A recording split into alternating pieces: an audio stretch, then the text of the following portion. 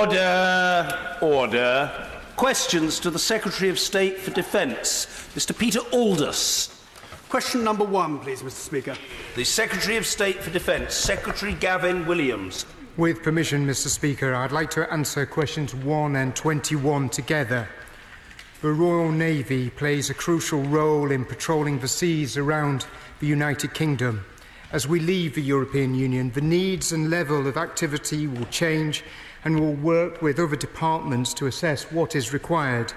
The Royal Navy will continue to play a vital role in protecting UK waters. Peter Aldous. Thank you, Mr. Speaker. I'm grateful to the Secretary of State for that answer. With fisheries protection being an important component part of a sustainable UK fishing policy post-Brexit, has the Secretary of State actually liaised with his counterpart in DEFRA as to what funds will be available to the Royal Navy, fisheries protection, and whether the number of days number of operational days will be increased? Secretary of State. The Department has been in receipt of extra money from the Treasury of £12 million, which we've actually prioritised for this area, and we are in dialogue with our colleagues at the Department for Environment, Food and Rural Affairs to ensure that we actually have the right level of policing and the right level of support in our territorial waters. The Royal Navy is absolutely committed to delivering this and will work with our colleagues in DEFRA to ensure it happens. Scott Mann. Thank you, Mr. Speaker. Could I ask the Secretary of State whether he would consider basing the Type 26 and Type 31E frigates in Devonport to protect Cornwall and Devon and support our great IFCA teams who protect the waters currently? Secretary of State.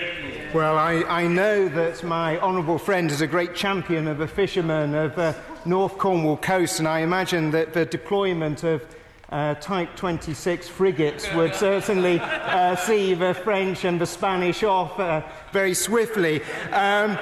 He'll be pleased to know that Plymouth will be receiving an extra Type 23 frigate very shortly, which will be based in Plymouth Devonport. And while I'm sure she'll do some fishery protection work, she will also be ensuring she does other work right around the globe as well. Mr. Martin Doherty-Hughes. Thank you, Mr. Speaker. Concerning the Royal Navy, those on these benches are most interested to hear the modernising defence programme where it will be grounded in vacuous global Britain speak of the bozo Brexiteers, or will it actually acknowledge the UK's geostrategic location? Therefore, can the Secretary of State assure these benches that unlike 2010 and 2015 SDSRs, the modernising defence programme will explicitly mention the North Atlantic and the High North and their centrality to the assumptions made therein? And fisheries. Well done. Secretary of State. Thank you, Mr. Speaker. It will mention fisheries, the High North and everything else, as I'm sure the honourable member would love to see mentioned in it. Innovation. Mr. Richard Benyon. The Fisheries Protection Squadron is the oldest established unit in the Royal Navy. But as a possible help to my right honourable friend, would you not agree that technology is moving on, a combination of data analytics, of satellite imaging, and the kind of protection measures we're now able to deploy around, for example, the Pitcairn Islands marine protection area, are the sort of technologies that we can add to save him cost? Secretary of State. My right honourable friend is absolutely right. We do need to be looking at new technologies to assist the Royal Navy in the work that they do. It is a very large ocean and there's an awful lot of threats in terms of making sure that it's properly policed. So we need to embrace that new technology, working hand in hand with the Royal Navy to make sure our waters are safe from foreign fishermen intruding into our territory. Oh, very well. Martin Vickers. Thank you, Mr. Speaker. I'm encouraged by what I hear from the Secretary of State about the extra resources being made available. But in a post-Brexit world, of course, we anticipate an increase in the fishing fleet. Can he give an assurance that the fisheries protection fleet will expand accordingly? Secretary of State. Well, what we're going to be doing is looking at actually what capability do we need for our fisheries protection fleet. We actually have 3 offshore patrol vessels currently engaged in this work, and we'll be looking to see if that is something that needs to expand and how that can be properly funded. Mr. Jim Cunningham. Thank you very much, Mr. Speaker. Question 2. Minister Guito Baird. With permission, Mr Speaker, I should like to answer question 2 and 22 together. We are taking steps to ensure strategic affordability through the Modernising Defence programme and our annual financial management processes. The cost of the plan is reviewed on an ongoing basis, and we expect to publish the equipment plan financial summary for 2018-2028 in the autumn. Jim Cunningham. Could the Minister confirm that the Government still intends to procure the full 138 F-35s as previously announced? Well, I thank the Honourable Gentleman for Minister. his question. It gave me great pleasure to be present at RAF Marham on Wednesday to welcome the first 4, and as he is aware, the first 48 are fully paid for and committed to.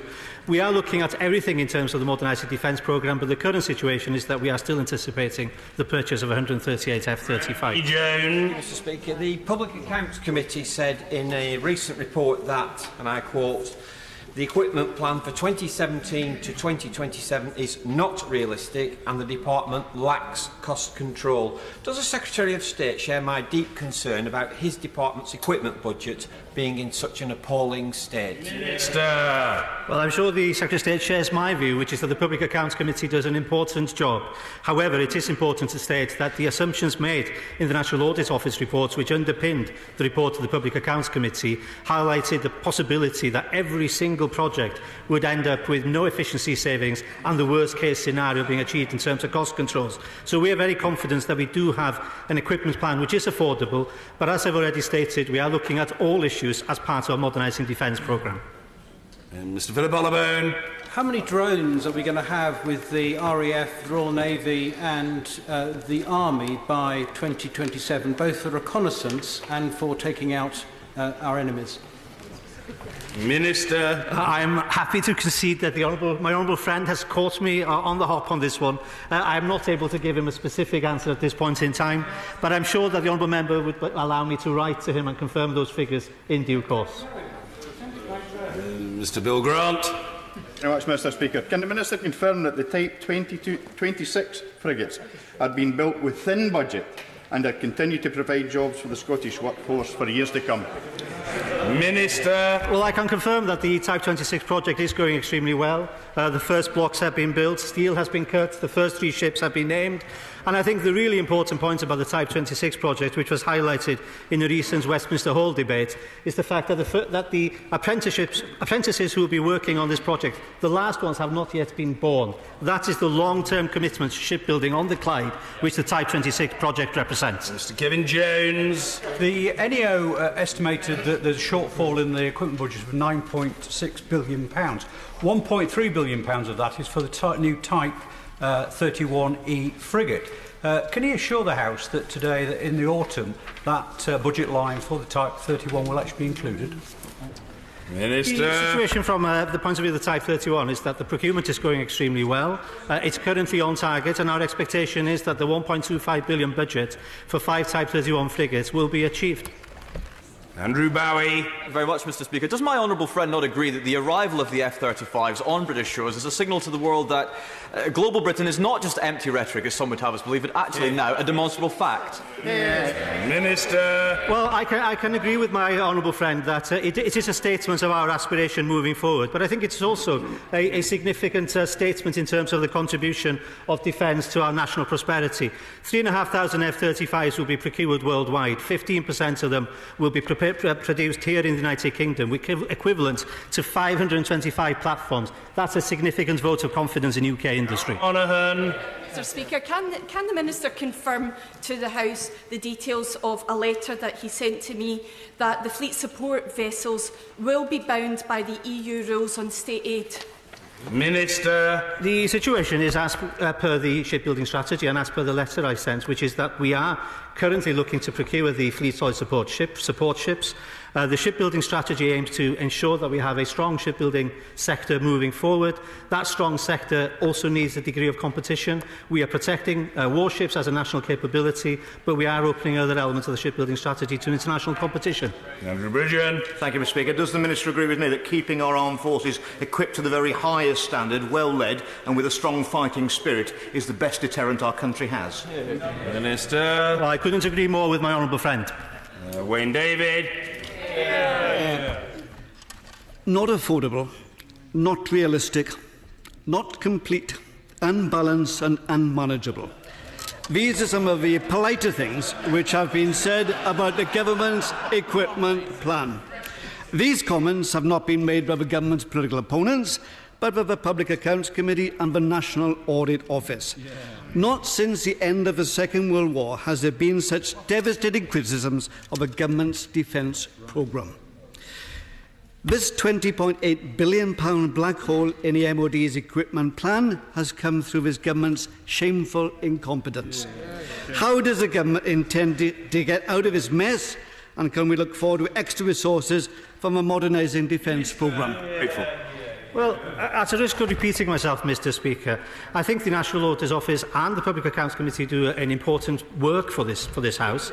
But it should also be highlighted, and I have said it once, but I'll say it again, the figures quoted in the National Audit Office reports were a worst-case scenario. They were looking at every single project hitting the worst-case scenario. They were looking at no efficiencies whatsoever being created within the programme. We are looking at all these issues as part of a modernising defence programme, but I would genuinely say to the honourable gentleman that he should read the report with a bit more care and understand it. Kishti. For three, please, Mr. Speaker. Minister Mark Lancaster. The MOD takes cyber threats very seriously, and we regularly assess our ability to defend against them. We are strengthening our defences against increasingly sophisticated attacks through a wide range of technical, operational and administrative measures, including close cooperation with the National Cyber Security Centre. Minister, for that answer, can the Minister clarify how much the Government intends to spend during the course of this Parliament to improve UK cyber security? Well, I'm grateful for the question. It gives me the opportunity to highlight that we have and continue to invest Defence's cyber capabilities, including the opening of the Defence Cyber School in March, a £40 million investment for a new cyber security operations capability, and £265 million towards a new cyber vulnerability investigation programme. Mrs. Madeline Moon. Thank you, Mr. Speaker. The further east you go, the greater the awareness of the cyber threat in individual countries. Lithuania, Estonia, Poland and Sweden have all published publications advising people how to deal with the cyber threat. What does this government intend to do to build resilience among the British public in understanding both the botnets, the hacktivists, all of the ways in which Russia is attacking our political and our social institutions? Well, I think we're well on our way. I mean, the 2015 National Security Strategy reaffirmed cyber as a top Tier 1 risk, and that's precisely why we opened the National Cyber Security Centre, which helps to coordinate the work of government and indeed the private sector, and also why we now consider from our armed forces core skills cyber to be absolutely essential. Mary Cray. There's astonishing complacency in his reply. We know that cyber attacks are a key plank in Russia's hybrid warfare, where fake news, Twitter bots and even ambassadors are used to create confusion, for example, about the findings of the investigation into MH17. What is he taking, what steps is he taking to educate the British public about the way that Russia is systematically using our open, democratic, free society to weaken the European Union and return to a Europe of nation-states controlled by spheres of influence? Well, I am frankly staggered that the Honourable Lady thinks that £1.9 billion worth of investment is somehow complacency from this government. I've already outlined exactly how Defence is investing in cyber. We also, in case she hasn't visited, it'd be interesting to see if she has the National Cyber Security Centre, which is only a mile down the road. So if she hasn't been, perhaps she should go and have a look for herself what the government is doing to respond to her request. Mr. Barry Sherman. Question number 4, Mr. Speaker. Secretary of State. I met with NATO defence ministers last week to discuss progress towards next month's summit. The UK wants NATO to strengthen its deterrence and defence capabilities while ensuring dialogue with Russia continues as part of the alliance's commitment to avoiding misunderstanding and miscalculation. Mr. Speaker, I tabled this question before the disastrous consequences of the failure of the G7 in Canada. Isn't it seemingly like this country's back in 1939, isolated from Europe, with NATO under threat, a big gulf between our traditional United States ally? What's he going to do about it? Well, in my discussions with the US Defence Secretary, he is absolutely clear about the United States' commitment to NATO and European defence. And let us not underestimate how supportive they have been of NATO and their commitment over the next couple of years to pump both resources, troops and money into ensuring that our defence is the very best that we can possibly have. Mr. Speaker, NATO is quite rightly concentrating on the Russian threat to the east and to the southeast of Europe, and that's quite correct. But what more can we do to encourage them to take an interest in the high north and the Arctic, where the Russians have recently built 8 new military bases at enormous cost? They have a huge submarine activity coming out into the North Atlantic, and they've reinvented the old bastion concept left over from the Cold War. Sure, there's a huge threat there, and NATO has to do something about it. Stay. Well, we have seen a considerable increase in Russian activity in the High North, as we've seen an increase in our activity in the High North as well, with HMS Trenchant taking part in ISEX, and also the announcement of the additional astute-class submarine HMS Agincourt. This is all about how we're investing to keep ourselves safe and also the North Atlantic free from threats going forward. Councillor McGovern. Thank you, Mr. Speaker. Further airstrikes in Syria on Friday have seen civilians dead and injured. What conversations has he had with our NATO colleagues about how we can make sure that Russia upholds international humanitarian law? Well, Syria is yet another of those areas of conflict that you see Russia being so heavily involved. We have been working with the SDF to make sure that we give them the right level of support that they need. And we will continue to have a dialogue with our allies to do everything we can do to bring a peaceful solution to Syria. We do need to have a diplomatic dialogue, and Russia has to step up to the plate. It has to recognise that it needs to put pressure on the Assad regime to stop the dreadful, atrocious actions that are continuing to be done on the Syrian people, and this has to be brought to an end. Thank you, Mr. Speaker. Could the Secretary of State confirm the role that Romania is playing in tackling the Russian threat, and what resources the UK is putting into Romania? We have been working very closely with Romania, with Royal Marines working very closely with Romanian Defence Forces, but more recently the Royal Air Force being deployed in Romania to deliver air policing over that country and its neighbours. And we've seen as a result of that a significant drop-off in the number of Russian incursions as a result of the RAF support. Stuart Malcolm MacDonald. Grateful, Mr. Speaker. Just a couple of weeks ago, myself and SNP colleagues returned from the Ukrainian town of Avdiivka, just 2 miles from the contact line of that conflict, and we witnessed firsthand what Russian aggression really looks like against civilians. Yet at the weekend, President Trump made the astonishing claim that President Obama was to blame for the illegal invasion of Crimea. Can he just set the record straight that this government does not hold that view and that Russia is to blame for the illegal invasion of Crimea? Russia is solely to blame for the illegal invasion of Ukraine and the activities that have occurred there. Malcolm MacDonald. Extremely grateful for that answer from the State Secretary. Thinking of national security in the broadest context and Russian influence, of course we learned about revelations at the weekend concerning Russian influence operations as far as UK electoral contests go, showing that their operations are as widespread as they are pernicious. Can he tell the House what action he is taking in government and with NATO allies to crack down on Russian money flowing through London, the reform of Scottish limited partnerships, and does he agree that it's not only in our interest but in the collective interest with our partners, including Ukraine? The Honourable Gentleman has completed his disquisition, and we're deeply grateful to him for doing so. Secretary of State. Thank you, Mr. Speaker. A number of the areas that the honourable member touched on was probably more suitable for Treasury questions, but we continue to work with our allies to make sure everything that we can do is actually done and implemented to stop the flow of Russian money into our country and to others. Question number 5, Mr. Speaker. Minister Baird. Thank you, Mr Speaker. We are committed to supporting a thriving and internationally competitive defence sector. We published our national shipbuilding strategy, refreshed our defence industrial policy and are developing a combat air strategy.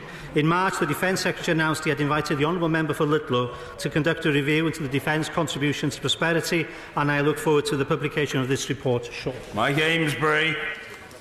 The Fleet Solid Support Ship contracts have the potential to bring jobs and work to shipyards across the UK. Does the Minister not agree that these ships should be built in Britain and will make this competition a UK-only one? Yeah. Minister Baird. Well, I have consistently argued that the shipbuilding strategy, the national shipbuilding strategy, should be supported across this chamber. I believe that shipbuilding strategy offers real support for our shipbuilding industry. We designate warships to be a sovereign capability to be built in the UK. Other ships are open to international competition, and I am confident that there will be British yards putting in bids for that work. Mr Speaker, when considering replacement for the RAF's AWACS fleet, will the Minister commit to holding an open competition so that bids from all defence partners, UK as well as abroad, can be considered? And will he also consider whether Sentry and Sentinel may in future be replaced with one aircraft type? Well, I thank the honourable friend for his question.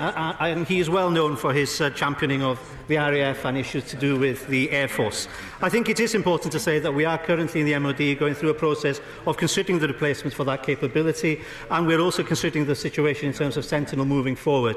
And a decision will be made in due course, and the honourable gentleman will be informed at that point. Frankfield. When the Minister sits down after this series of questions, would you remind the Secretary of State, who's not listening, that he's actually been to a number of yards that will compete with Camel Laird's and not Camel Laird's, and when he's actually deciding the shipbuilding programme, he needs to be seen to be fair as well as awarding us orders? Minister. I thank the right honourable gentleman for his question. I think the process will be seen to be fair because the process will be fair. This is a real commitment that we are providing to the shipbuilding sector. We are absolutely committed to the shipbuilding sector. We've adopted the shipbuilding strategy, and I hope that the honourable gentleman will have confidence in the process. Ford. Thank you, Mr Speaker. Engineers in Great Baddow in Chelmsford have been designing world-class radar systems for generations. Will the Minister take into account local skills and jobs when awarding the next contract to make sure that British capabilities are not compromised? Minister. Well, I thank my honourable friend for her question, and I think it is an important point that she's making in terms of taking into account all the contribution made to our economy when a contract is awarded. And I think my honourable friend will be very interested in, for example, the new Treasury Green Book and also some of the conclusions made by the honourable member for Ludlow in his report on prosperity. Stephen Doughty. Question number 6, Mr Speaker. Minister Lancaster. No decisions have been taken on sending additional UK troops to Afghanistan. The UK makes an important contribution to the non-combat NATO mission in Afghanistan, where our troop commitment is kept under regular review to ensure it remains suited to the needs of the mission. Doughty. Mr Speaker, the Minister will be aware that just today 12 civilians have been killed in a suicide bombing attack outside a ministry in Kabul, including women and children, and this is a part of a string of attacks that have happened despite ceasefire efforts by President Ghani. Would he agree with me that we very much need to protect the gains that we made at the expense of blood and treasure in Afghanistan over many, many years? And will he consider looking at the situation and whether we need to provide more support to the Afghan security forces? The honourable gentleman makes a very reasonable point, and he will understand, as somebody who spent my own time in Afghanistan in 2006, it's a subject very close to my heart, and I'm determined that we should not indeed, as he says, lose that blood and treasure. Indeed, this is an issue which I raised with Dr. Abdullah, the Chief Executive of Afghanistan, when I met him on, last Thursday, and we will look at this matter very carefully to see what further support we can offer. Andrew Slaughter. Thank you, Mr Speaker. The Secretary of State has made a welcome concession on the issue of Afghan interpreters. It may be small comfort to those with constituency cases if, as reported, only 50 interpreters plus their dependents will be allowed to come in addition to the UK. Will instead the government look at the whole issue and the process of assessing interpreters and look at every case again, because there are some very deserving cases out. Minister. The honourable gentleman may be aware that I actually chair a committee, a joint committee with the House of Lords on this issue, where we do indeed go through that process very carefully, and on a quarterly basis we do actually pluck out individual cases and review them for that very reason. Sibel. Minister.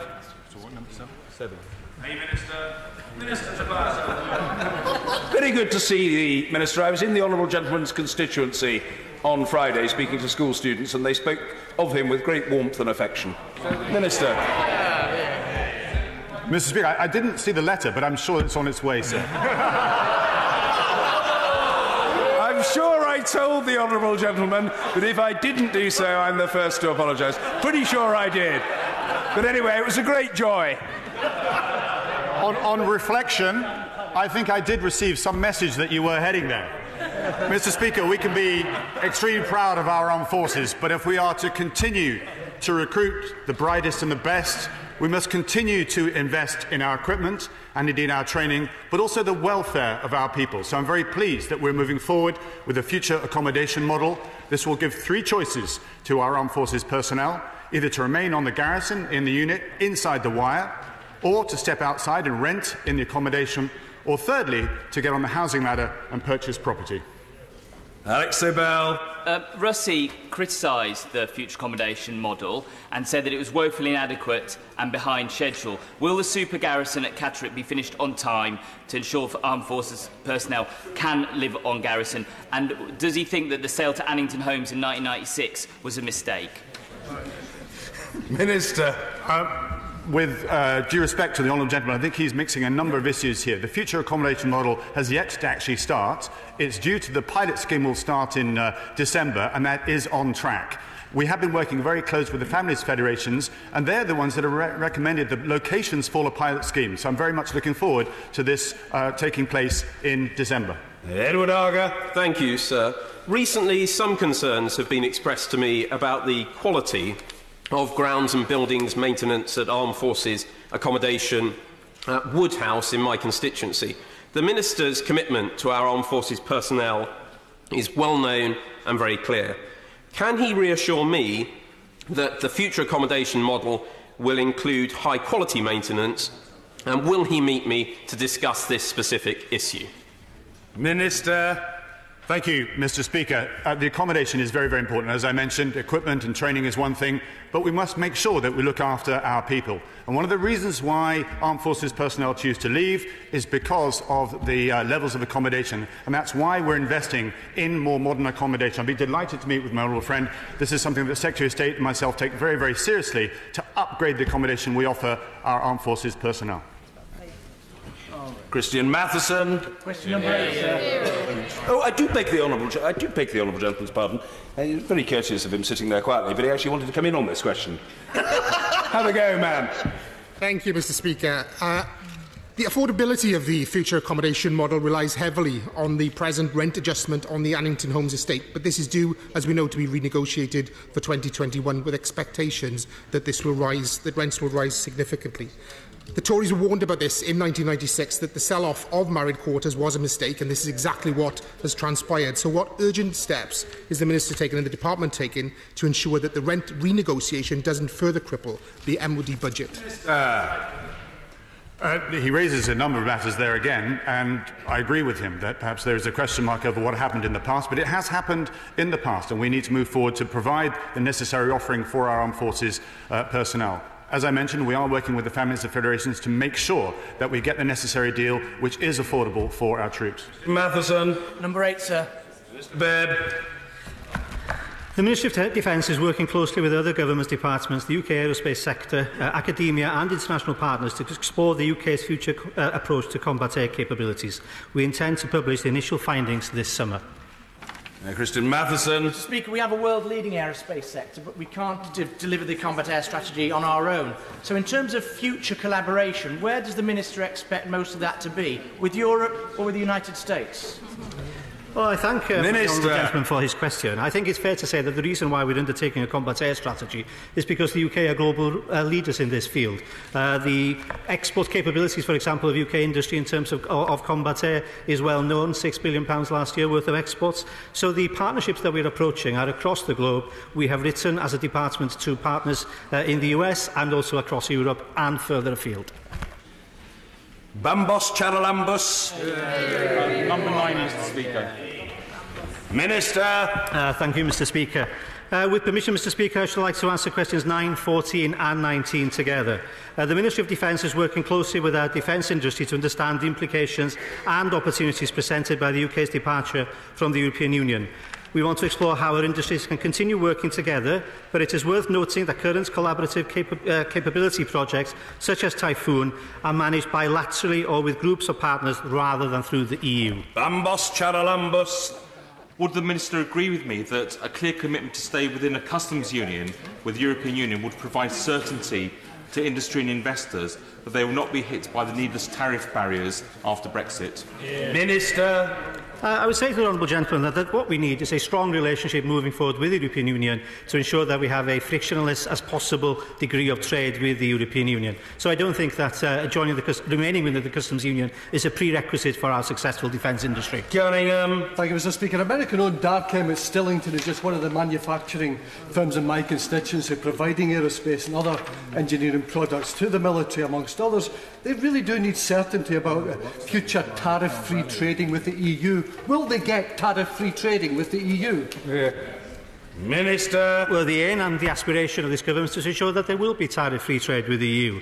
But I think that the company referred to by the honourable gentleman will also be very pleased to see a government who are proactively pushing forward the agenda in terms of combat air.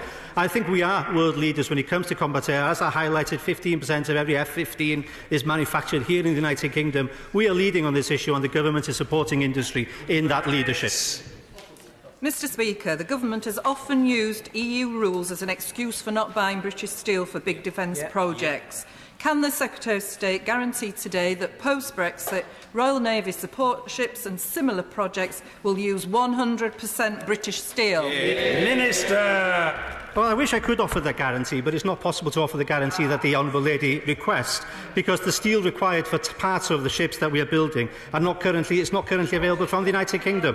The work that we're doing on the Type 26, for example, well over 50% of steel by value is from the United Kingdom. But I'm sure that the Honourable Lady would be the first to complain if we had defects in our capability as a result of buying incorrect steel. Stephen Kerr. Thank you, Mr. Speaker. How are the preparations for the UK's alternative to the participation in Galileo going? Minister. I think this is a crucially important question because our involvement with Galileo is important not just for our own security but for that of the European Union.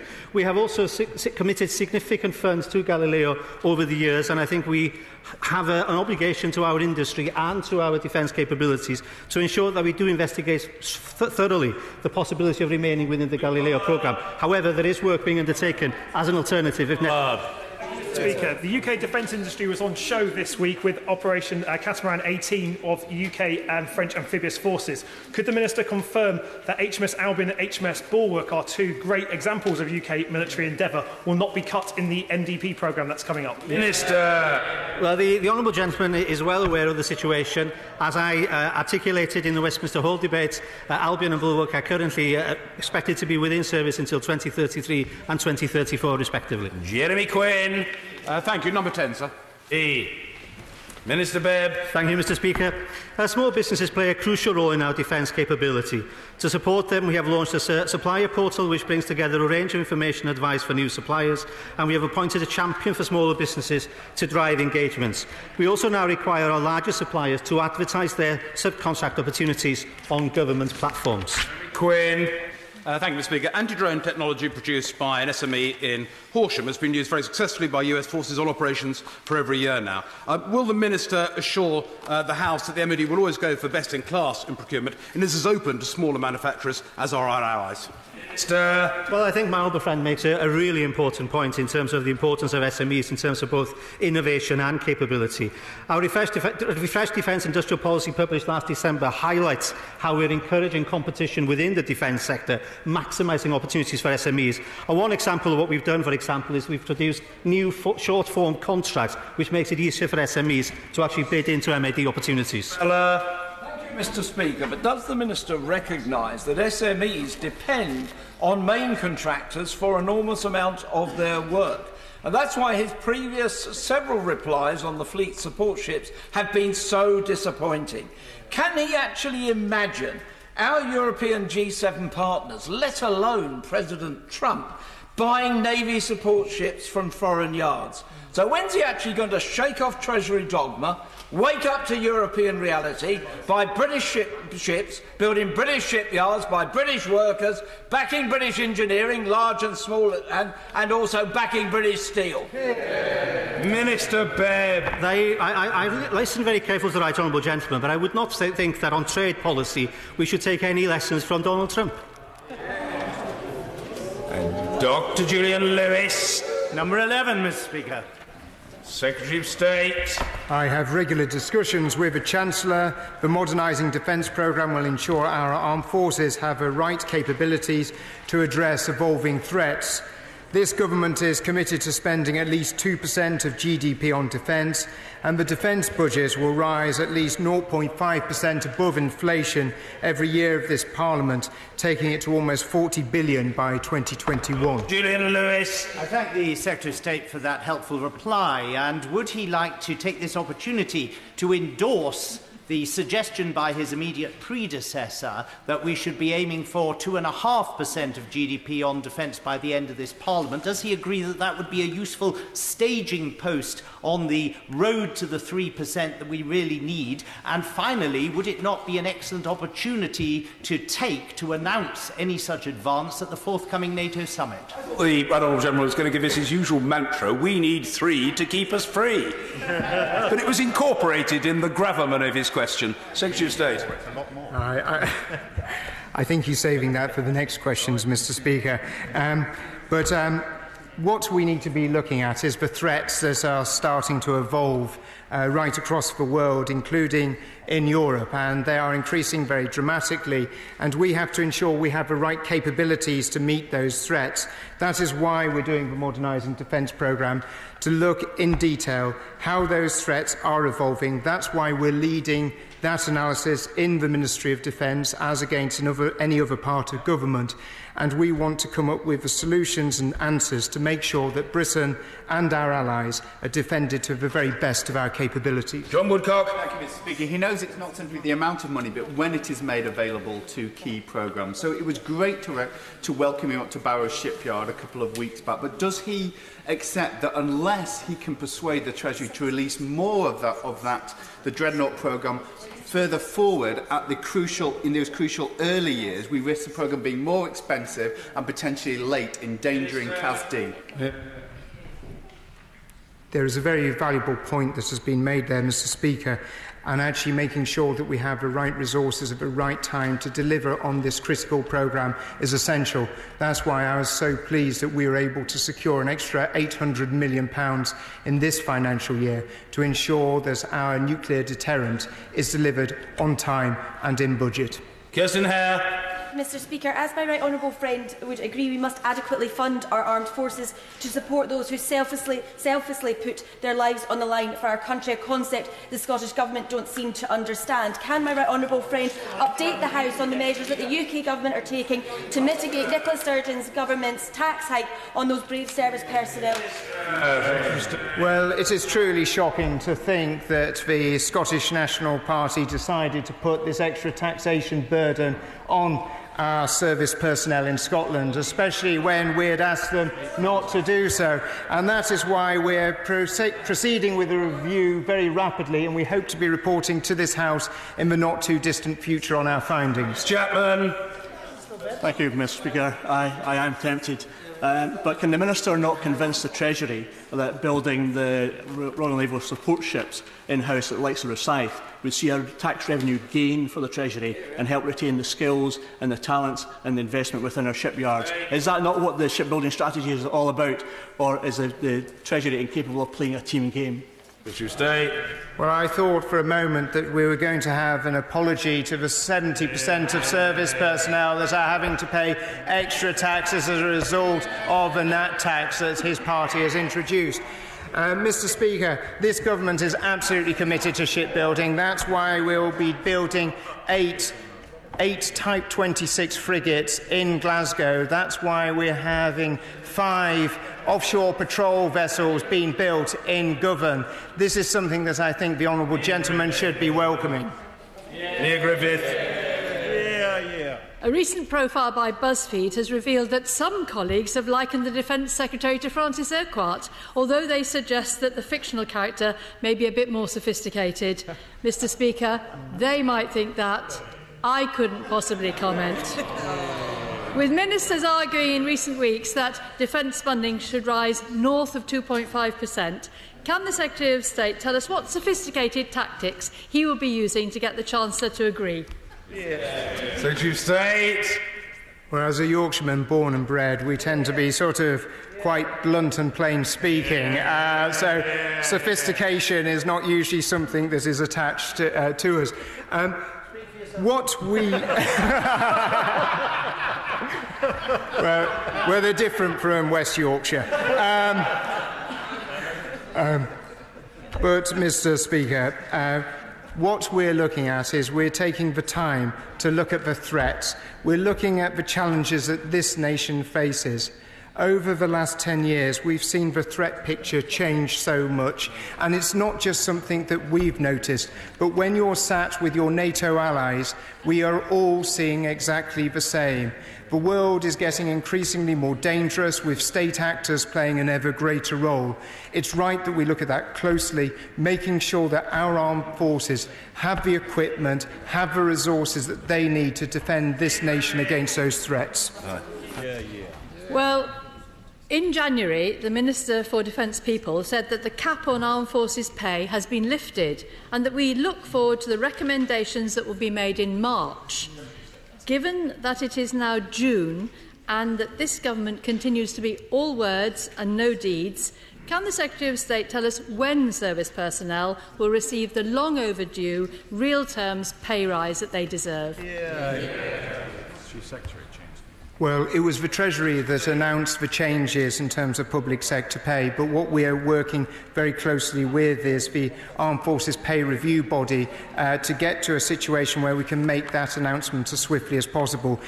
Myself and my right honourable friend, the right honourable member for Bournemouth East, will be working very closely to ensure that that is done as swiftly as possible. Gavin Newland. Thank you, Mr Speaker. Number 12. Secretary of State. I hold regular discussions with my colleagues on this topic. Europe's security is our security. We want to work closely with our European partners to keep our citizens safe and defend our shared interests and values, including through NATO and our future partnership with the European Union. Britain has been committed to European security long before the creation of the European Union and long before our membership of the European Union, and we will be committed to the security of continental Europe long after we leave. I thank the Secretary of State for that answer, but what discussions has he had with the Scottish Government regarding the potential exclusion and uncertainty surrounding the future UK participation in the Galileo project? Secretary of State. Well, what we are seeing with the Galileo project is, frankly, the European Union acting in a most unusual and strange way. Why on earth would they wish to exclude Great Britain from such an integral project for the security of the whole of the European Union and so many others? It is, as Britain is the largest spender on defence in the European Union currently, you'd be thinking they'd be welcoming us into that and hoping that we would continue to support it. But if they don't want us, we can do it independently. Thank you very much, Mr. Speaker. The UK Hydrographic is the only fundraising arm of the Ministry of Defence, Mr. Speaker, and it makes most of the world's shipping charts. It's based in Taunton. The Ministry of Defence, I'm pleased to say, retained it and are now investing and helping support a state-of-the-art new facility. Isn't it exactly this kind of a defence asset that we should be building on as we lead the EU to increase our world prosperity and influence? Well, I know that my honourable friend fought a major fight to ensure that that investment came to her constituency and this important asset was preserved. And it gives a brilliant example of actually how the Ministry of Defence and our armed forces can play an important role, not just in terms of supporting defence, but actually creating prosperity and creating jobs. Mr. Norris. Speaker. With permission, Mr. Speaker, I should like to answer questions 13 and 16 together. We remain committed to maintaining the overall size of the armed forces, and we have a range of measures underway to improve recruitment and retention. The challenge is kept under constant review. Alex Norris. Regarding Capita's performance with the recruitment target, the Secretary of State was very clear when he said, do you have to give them a red card at some point if they do not deliver? Yes, you do. Well, Capita aren't delivering, so when's it time for the red card? There have certainly been challenges, particularly with the introduction of defence recruiting system. However, 12,360 recruits did join the British Army last year. I've met the Chief Executive of Capita on several occasions. There is an improvement plan in place at the moment. I do think we need that to give that the opportunity to run through. But absolutely, there is an alternative if need be. Martin Day. Before the Scottish independence referendum, the UK Government promised to increase armed forces personnel from 11,000 to 12,500. Yet as of October last year, there were less than 10,000 regular forces personnel stationed in Scotland. When is the UK Government going to keep this promise, or is this just another broken one? Minister. Well, of course, I understand the SNP's desire to get more service personnel in Scotland, because of course that's more service personnel they can tax under their NAT tax. But I'm pleased to say that there's currently 14,000 regular and reserve personnel. Well, at least the honourable gentleman finds it amusing. But there's currently 14,000 regular and reserve personnel in Scotland. And let's not forget that all of the Royal Navy submarines will be moving to Faslane, the new Typhoon Squadron in Lossiemouth, and our infantry brigade as well. Maggie Throop. Cadet detachments are an ideal training ground for those young people considering a future career in the armed forces. Can my honourable friend outline what he is doing to increase recruitment from cadet forces, and would he consider visiting my constituency for himself to see the hard work and dedication put in by cadets in Erewash? Well, we don't directly target cadets for recruitment in the armed forces. However, it is a fact that nearly 18% of members of the armed forces were once a cadet, and 4% of cadets go on to join the armed forces. Yes. Neil Griffith. No, he's on the screen. Mr. Speaker, potential recruits may well be concerned about the issue of legal claims against personnel and veterans, particularly in the light of the iHeart debacle. It's now over a year since the Conservatives made a manifesto promise to tackle these claims, and the issue has been raised repeatedly by members on all sides of the House. So why has nothing been done? Well, actually, a lot has been done. I appreciate it is now some time since that consultation was completed, but I think it really is a reflection on the complexity of some of the legal issues. But I can assure the House that we will come back in due course. Thank you. Topical questions, Mr. Barry, Chairman. Question number 1, Mr. Speaker. Thank you, Mr. Speaker. I'd like to start off by paying tribute to Air Chief Marshal Sir Stuart Peach, who fulfilled his last day in the role as a Chief of Defence Staff before moving on to the role as Chairman of the NATO Military Committee. Sir Stuart has served the Royal Air Force and his country for a long period and made such a difference to making sure that our armed forces have been properly represented. I'm also incredibly proud to be able to announce the 4 new cutting-edge F-35s that arrived at RF Marham just last week. Chairman. Mr. Speaker, as a blunt-speaking Yorkshireman, as you just confessed, would he give me a straight answer? He must be reeling from the events at G7 in Canada. Are we prepared? Would this country be able to defend itself if America takes its bat home and leaves NATO? Is he talking to the French, the Germans about this? NATO. The United States' commitment to NATO is unequivocal. They are backing it up, not just with words, but also with deeds. And we should be incredibly proud of our long-term alliance with one of our very closest of friends, and how important a role that they have played in ensuring the freedom of Europe over the last 70 years. Thank you, Mr. Speaker. Armed Forces Day in Lowestoft is a very special event, though since the Shoreham Air tragedy, it's not been possible to have air displays, which are very popular and bring much business to the town. Can the Secretary of State encourage the Civil Aviation Authority to take a proportionate approach to regulation and insurers to charge reasonable premiums? The Shoreham disaster was an absolute tragedy, but we've got to move forward from that. And actually, just recently been just over the weekend at RAF Cosford and seeing the amazing air display that took place there. It shows that how these can inspire future generations to join the Royal Air Force and play a role in their country's defence. But I'll certainly take that up with the Civil Aviation Authority. Mr. Speaker, the review of the Defence Fire and Rescue Service has been running in various forms for 10 years now, with neither of the final two bidders having exactly a glowing past record.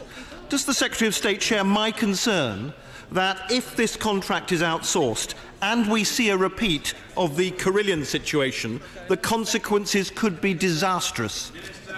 Mr. Speaker, I agree with him that it has taken too long. I had a briefing on this only last month, and we are going to make progress, but I heed exactly the concerns that he raises. The Chippenham constituency in wider Wiltshire has a large population of military veterans who sometimes feel isolated and suffer from mental health problems. In addition to the recent and very welcomed announcements in this area, what more can the department do to reassure my constituents? Minister Elwood. Mr. Speaker, my honourable friend touches on such an important issue of looking after our veterans, particularly those who are homeless or who feel isolated. The Secretary of State has moved forward with a 24/7 helpline to support, and also a new veterans strategy he has launched for, which will be announced in November. But it is important that every local council looks after its own responsibility to have an armed forces champion in its council that looks after and identifies those people who are homeless and what help they can give. Damien Perkins. Thank you, Mr. Speaker. The Warrior Capability Sustainment Programme is incredibly important, not just for our army capability, but also for the UK defence industry. So when will we finally get to the production contract stage? Minister Babb. The situations that we're currently at a demonstration phase, there are 11 currently being manufactured. It's currently going through a trials programme, and we will report back when those trials have been completed. Leo Doherty. Thank you, Mr. Speaker. The legal pursuit of our veterans and soldiers following combat operations is a national disgrace. And the Secretary of State will be aware that many members of this House support a statute of limitations to protect those who have served. So if a legally viable route can be found towards such a statute, can the Secretary of State confirm that he will support it and he will legislate for it? I think that this whole House has a great duty to all of those people who have served our country, and that is people who've served in our armed forces, but also those who have supported our country in Afghanistan and so many other areas as well. I'm certainly very keen to look at all options as to how best that we can actually protect those service personnel who have given so much in the service of our country. Thank you, Mr. Speaker. Army numbers are at just over 77,000 rather than 82,000 promised in the 2015 Tory manifesto. Is this due to Tory incompetence or capital incompetence or a combination of both? Mr. Lancaster. It's an interesting fact. I think there's only been 2 years since the Second World War when actually the army has been fully manned. There are challenges, but I am confident that we maintain all of our operational commitments. The army is currently approximately 95% manned, which I think is pretty good, but I'm determined to get it up to 100%. Julia Lopez. Mr. Speaker, reports suggest China is fast developing a new generation of a military technology focusing on AI and autonomous weaponry that will soon surpass the capability of the US. Can the Minister outline what planning is underway with allies to keep up with these advances? what you're seeing is a number of state actors, not just Russia, but as my honourable friend outlines, also China, that are investing heavily in new technologies. It's absolutely right that we are also doing the same, investing in those new technologies, not only so that we can defeat what they have, but also to have the capabilities ourselves for our armed forces. Mary Glendon. Thank you, Mr. Speaker. During a recent visit to Iraq, a delegation from the APPJ on Kurdistan met with some British soldiers who trained thousands of Peshmerga, helping these brave allies who sacrifice in resisting ISIS enhances our safety and whose rights in a federal Iraq need international protection. Can the Minister confirm that his department will continue this vital mentoring mission? Minister Lancaster. Well, I'm delighted. I'm very grateful to the Honourable Lady who highlights just one of the many training missions which the British Army and other services carry out around the world. Indeed, it's in excess of 20 countries where we are currently operating and providing this non-lethal training. Thank you, Mr. Speaker. I know the Secretary of State will share my hope for a successful summit between North Korea and the United States of America tomorrow that hopefully will reduce military tensions on the Korean Peninsula. What assessment has he made of the role UK armed forces could play in ensuring any deal is successfully implemented and enforced? Yes. Well, our armed forces have already been playing an important role in terms of ensuring that United Nations sanctions are properly upheld, and the deployment of HMS Sutherland and HMS Albion have been part of ensuring that UN sanctions are upheld. But what we do want to see is we want a diplomatic solution, and all of our work and all of our efforts have to go behind ensuring that diplomatic solution is found. West. Thank you, Mr. Speaker. Is the Minister aware that most cleaners within Whitehall departments are now paid the London living wage? And will he cut through the bureaucracy of the PFI and bring the Ministry of Defence into the modern times and pay cleaners the London living wage? Minister. Mr. Speaker, I'd be delighted to speak further with the Honourable Lady on this matter and to see what more can be done. Mark Francois. Thank you very much, Mr. Speaker. I warmly endorse the Secretary of State's tribute to the Chief of Defence Staff. But Sir Stu Peach did say last week that he was deeply uncomfortable about the process of legacy investigations into veterans. I understand that several years ago, the Ministry of Defence did a lot of detailed staff work into the practicability of a statute of limitations. Would the Secretary of State promise the House that he will ask to see that work and perhaps be able to take it forward? I can certainly make that commitment to my right honourable friend. Jeff Smith.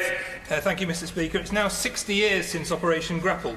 Isn't it time that we followed so many other countries and awarded our nuclear test veterans a medal? Minister Elwood. Mr. Speaker, I'm well aware of the campaign, not just by the honourable gentleman, by others as well. I'm certainly happy to look into more detail. He'll be aware that there are two components to this, risk and rigour, but also avoiding duplication of other medals already given. But I'm certainly happy to discuss it further with him outside the chamber. Mr. Ross, deliver it as quickly as you raise your flag. Mr. Douglas Ross. Secretary of State, please tell my constituents at RAF Lossiemouth and Kinloss Barracks when this UK government will mitigate against the SNP's NAT tax. Splendid. Well, I'm certainly hoping to be able to report before the summer recess, and we are very conscious that so much investment that's gone into Lossiemouth, we do not want people to be disincentivised from moving there as a result of the NAT tax that's been imposed upon them. Kerry McCarthy. The UK government has indicated that it wants to carry on playing a leading role in CSDP missions such as Operation Atalanta post-Brexit, but there are currently no arrangements for third parties to be involved in the decision-making. So how does the Secretary of State think we'll be able to continue this involvement while still having a say on whether to deploy our forces abroad? Well, the EU has made it clear that we are not allowed to lead any operations after the 29th of March. However, we are continuing to negotiate how we might be able to take part, for example, Op Sophia, Op Atlanta, or indeed Op Player in the Balkans. Mr. Peter Eaton-Jones. Thank you, Mr. Speaker. The Minister will be aware that I and the North Devon community have lobbied hard over the future of Royal Marines Base Chivenna. In light of media reports over the weekend, is he able to confirm whether a decision is indeed imminent? Minister. Well, Mr. Speaker, on the invitation of my honourable friend, I visited Chivenor and was very impressed with what's happening there. No decision has been made on Chivenor, so please ignore what reports are being read in the media, and I'll be more than happy to discuss where things are going with him outside the chamber. Crier. Thank you, Mr. Speaker. Can the Minister guarantee that by the end of this Parliament, further to an earlier question, the strength of the Army will be in excess of 80,000? Yes. That is absolutely our ambition, yes. Mr. Philip Davis. Speaker, I asked every government department how many contractors they'd employed for over 1 year and 5 years, and how many they employed for paid over £1,000 a day to. Can the Secretary of State explain why his was only one of 2 departments that either was unwilling or unable to answer that question? And can I urge him to go back and find out how many contractors are paid over £1,000 a day, so he can see and we can see how well he manages his department's spending? I'd be more than delighted to make sure that my honourable friend gets that information. Thank you. Mr. David Hanson. Thank you, Mr. Speaker. Will the ministerial team recognise the work of service dogs in the Army, Air Force and Navy, and in particular welcome the establishment next week in this House of a memorial charity to be based in Delyn constituency in North Wales to those animals? Minister! The honourable gentleman, right honourable gentleman, makes a very valuable point. All too often when we talk about our armed forces, we think purely of the humans, and of course for many centuries animals have made a fine contribution too. Dr. Julian Lewis. If we cannot protect our service personnel from the Northern Ireland campaign by a statute of limitations coupled with a truth recovery process, who's going to be next? The Falkland Islands veterans, or even the last few from the Second World War? Secretary of State. As I touched upon earlier, I think that it is clear that this House has a simple and clear view that we should always do everything we can do to protect those who've served our country, and we'll look at all options to ensure that that is done going forward. Mr. Graham P. Jones. Mr. Speaker, did the Secretary of State write to the Prime Minister about further deployment of troops in Afghanistan? Minister. Secretary of State. We always keep our troop levels under review right across the world, and this is something that we'll always do going forward. Mr. Robert Courts. Thank you, Mr. Speaker. Progress on REMA site in Carston has been stalled for far too long. Will the Minister commit to working with me to provide the housing that the RAF in West Oxfordshire so badly need? Mr. Speaker, my honourable friend raises an important point of making sure we have the correct accommodation. It's something that we touched on earlier. I know that there are some big questions as to what's happening in the Brize Norton area. Again, I'll be delighted to discuss this with him further. Mr. Douglas Chapman.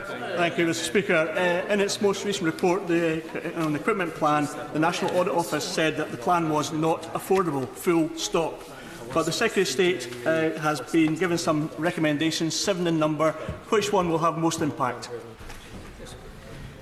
Minister. Once again, it's fair to say that we do appreciate the work that was done on that report. We are taking the report seriously. It is being considered as part of the Modernising Defence programme. But we state again very clearly some of the worst-case scenarios are not recognised by the MOD as a likely outcome. Order. Time is against us, but my judgment is that proceedings would be incomplete and the House would be sorely deprived without an intervention from the right honourable gentleman, the member for South Holland and the Deepings, which I trust will be of its usual poetic quality. Mr. John Hayes. Mr. Speaker, I was thinking exactly the same. On behalf of the British nuclear test veterans, as their patron, I welcome the warm words of the Minister earlier. It is right that we remember those who gave so much finally. Nevertheless, I want a little more. I wonder if the Secretary of State will agree to meet me with those veterans to further the case that they should be awarded a medal.